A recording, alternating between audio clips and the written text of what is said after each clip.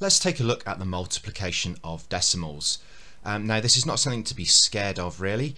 The first thing I would suggest is forget that they're decimals. Instead of 1.3, think of 13, and instead of 2.5, think 25. So let's multiply 13 and 25 first of all. 5 3s are 15, 5 carry the 1, 1 times 5 is 5 plus 1 is 6. Let's move on to the 2, putting a 0 first. 2 3s are 6, 2 1s are 2, and let's add this up. 5, 2 carry 1, 3. So 13 times 25 is 325, but we want to work out 1.3 and 2.5. Now what you need to do is ask yourself, how many numbers can you see that come after a decimal point? So in 1.3 there is one digit that comes after a decimal point, and in 2.5 there is another digit after a decimal point. So in total in the question there are 2 digits after a decimal point. So in the question there are 2 decimal places. So therefore our answer needs to have 2 decimal places.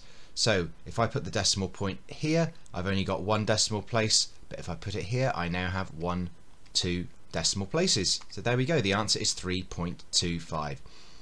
So 1.4 times 0.3, I'm going to work out 14 times 3, 14 times 3, 14, 28, 42.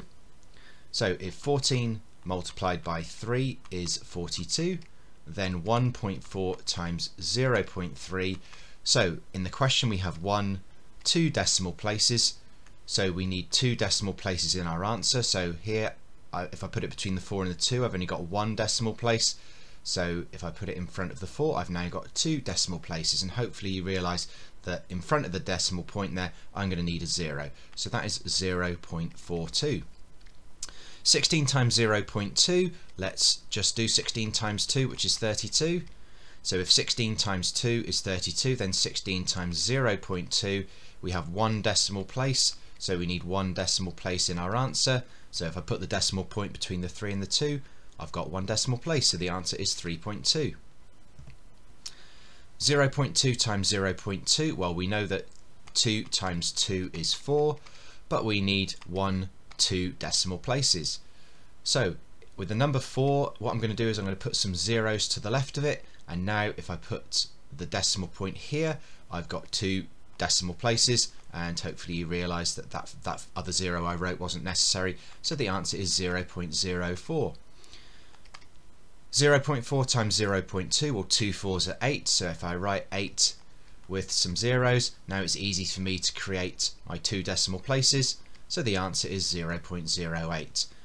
0.8 times 0.3, well, 3 8s are 24, so if I just write 24 and 2 decimal places means I'm putting the decimal point in front of the 2, so it's going to be 0.24. A lot of people give me the answer 0.024 because you've just said 0.04 and 0.08, so why is it not 0.024? Well, 0.024, that's 3 decimal places, and we only need 2 decimal places.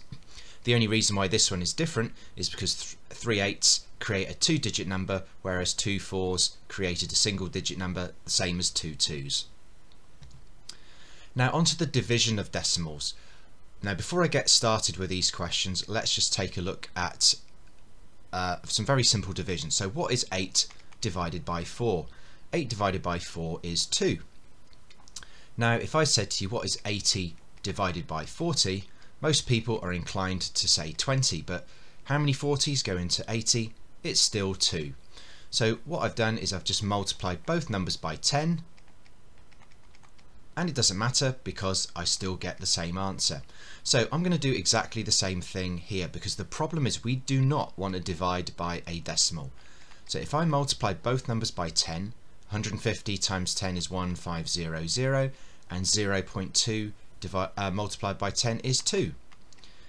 1500 divided by 2, that's now much easier. We can use a bus stop if we can't do it in our head. 0 carry the 1, 7 carry 1, 5 0. So the answer is 750, and that is the final answer. We don't need to alter the answer.